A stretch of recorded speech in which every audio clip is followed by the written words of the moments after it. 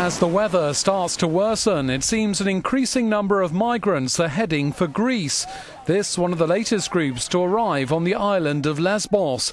On Friday, the office of a former Greek justice minister was set on fire here, an attack police think could be linked to the migrant influx. When we got into the dinghy and I saw the huge waves, I wanted to turn back. But where could I go back to, asks this Syrian man. We were forced to flee. I was afraid for my children. If anything happened to them, I would be responsible. Meanwhile, in Croatia, more than 1,000 migrants have travelled by train to a village near the Hungarian border. From here, they head towards Hungary on foot. They've used the so-called Balkan route.